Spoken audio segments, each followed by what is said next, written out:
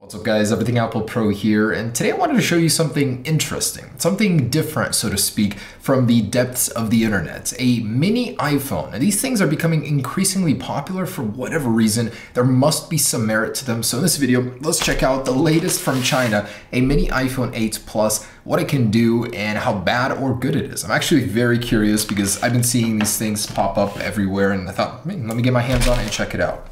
So this is the latest version. They actually have several of these. I'll show you a couple older ones as well. They're kind of interesting. Just the concept of getting an iPhone or something to look like an iPhone and make it as tiny as possible. All right, so let's dig in.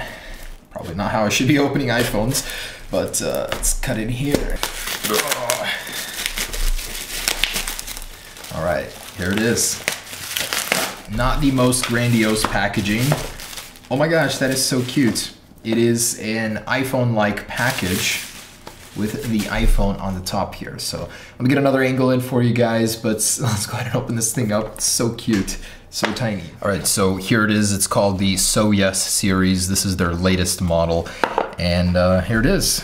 Oh my gosh, already I can see the iPhone lens right there. That's so funny.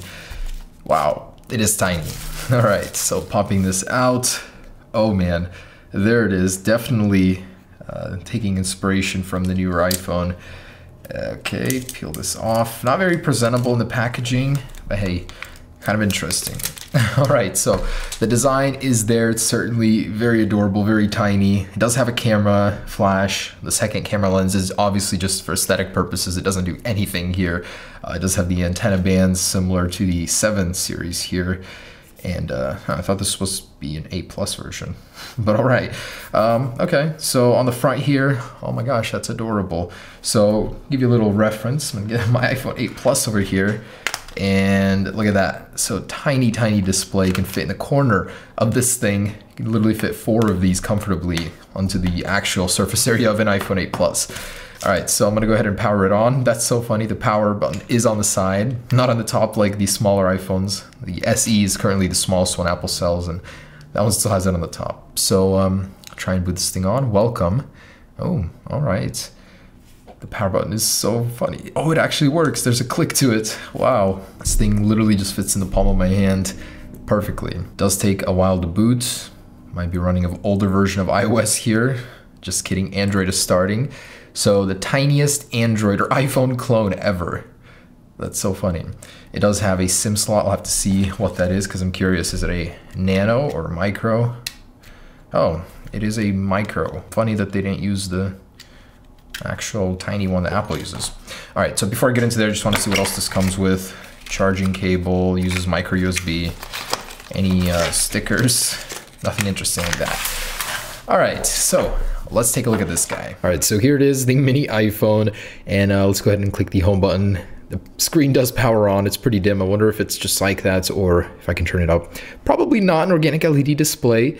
How does this thing open? Just a swipe? Oh, wow, cool. It's got some icons from the iPhone as well. Let's go into settings here. Oh, it's just Android. So essentially, I think this is just a glorified Android phone that looks like an iPhone on the outside.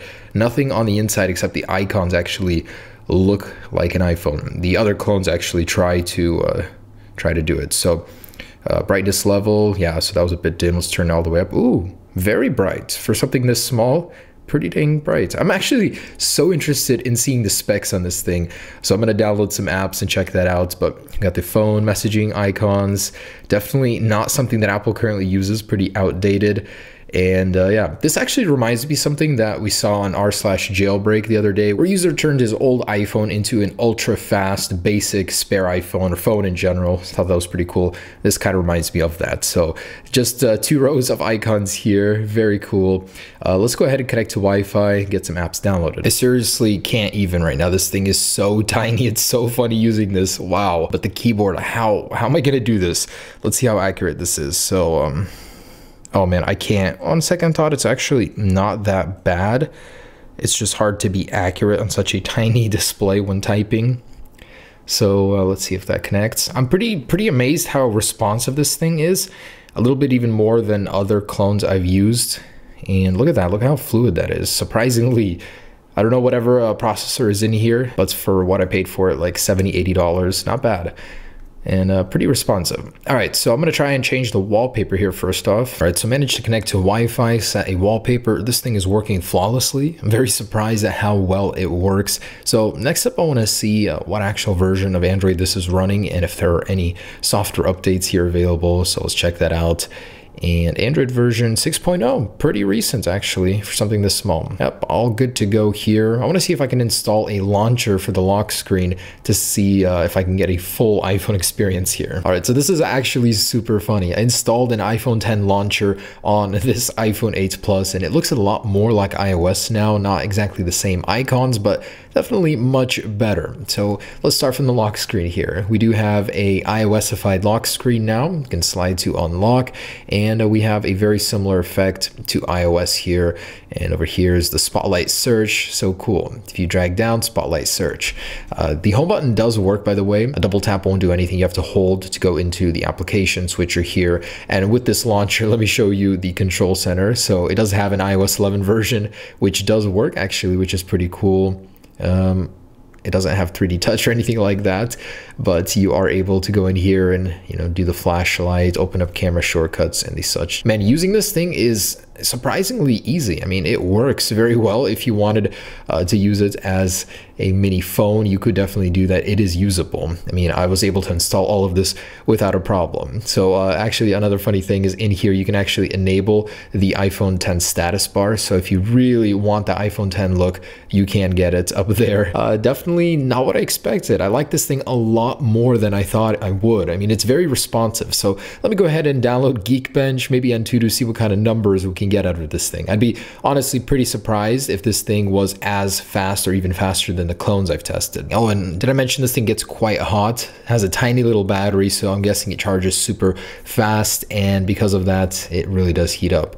All right, so getting into Geekbench here, let's accept that. That was lying in the settings. It's Android 5.1, not 6.0. It's a 7S, so apparently this is supposed to be an 8, but they got that wrong. It's a 7S here. And all right, let's go ahead and test that out. This might take a while, depending on how slow the processor is, so I'll be back. It has completed 427 and 1194 multi-core score. For some comparison here, that is the official iPhone 8 Plus, and a little bit different there, but still, for a tiny little device like this, I'm very surprised.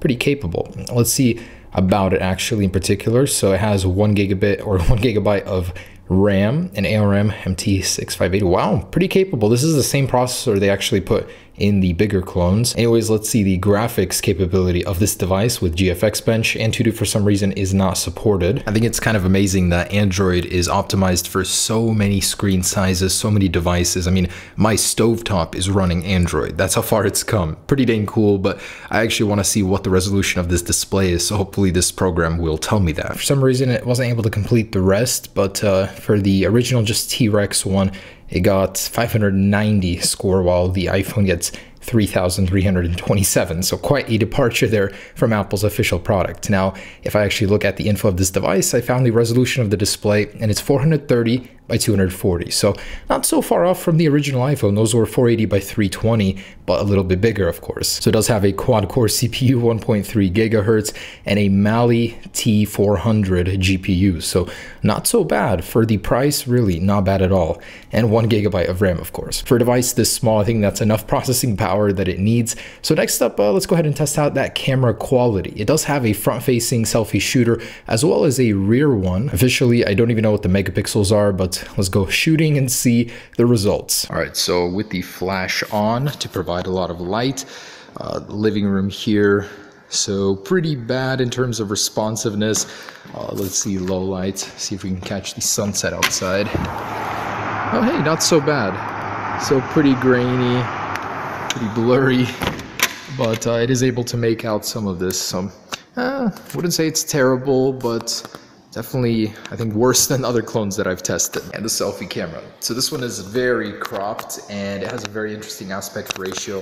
I do have to hold it super far away because, man, it needs to be far away in order to get even a decent amount of stuff in the picture. My iPhone I'd hold just about here, so that's pretty bad. And lastly, with this thing on the official YouTube application, I wanted to see how the sound is, because this thing does have 3 speaker holes. I'm sure just one of these has a speaker, but let's see. All right, so some zoo here.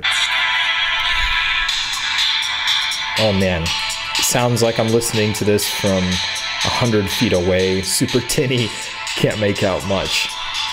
All right, guys, so there it is, the iPhone 8 Plus clone, but the mini version. Compared to the real one, man, honestly, they did a good job. I'm very surprised how fun this thing is. It'd make a fun little toy for a kid, maybe at 60 bucks. So give it a try. Maybe you guys will like it. I'm honestly surprised how much I do. Camera, again, not a strong suit, but the design, they definitely got pretty similar. The functionality, nope, it's just stock Android, but with some skins, you can make the best of it and actually make it look like an iPhone. I definitely like the effort that they did put in on this. Now, there are a couple other ones I did want to show you. So some that are a little bit older, but also pretty similar to the other models. Check this out. It's got a mirror sheen on the front and back. It almost seems like the display is everywhere, but alas, that is not the case. So let me try and turn this thing on. How do I do that? Does it even have a power button? I'm guessing this is it. All right, and here's this. It is pretty crappily made. It's hard to tell, but there is a small display there and just a dialer. So pretty much just a phone. It is a touch screen, I believe. So you do have some applications here, but pretty low tech, nothing interesting going on here. So it does look like an iPhone X somewhat if you want to fool nobody with this, basically. And here it is. So definitely a more dated design, but more of an Apple-like box here. So yes, and 8 gigabytes. All right, let's dig in. Highly doubt the 8 gigabyte claim here, but also about the same price. Actually, this one was a little more expensive, which is strange considering it's a much older product. But let's see size-wise how it compares. Oh wow, that's chunky. They definitely made an improvement to the new one in terms of thickness, and it is a little bit smaller, the other one we checked out. So this one definitely is older. This looks like the old iPhone 2G clones from way back in the day.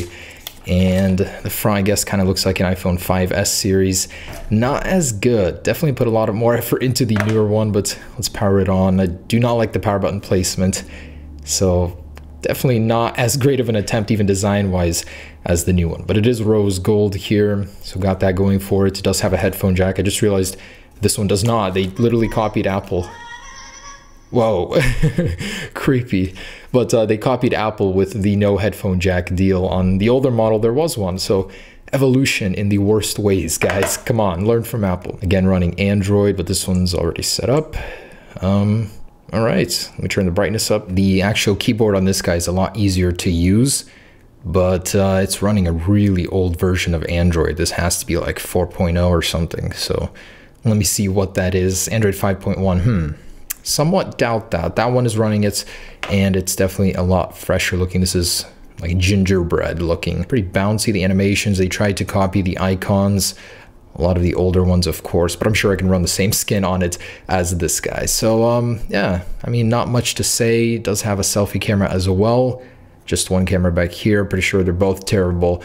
So those are the generations of the iPhone clones. They did get better, which is kind of funny to see. So this one I would kind of recommend if you guys want as a little toy.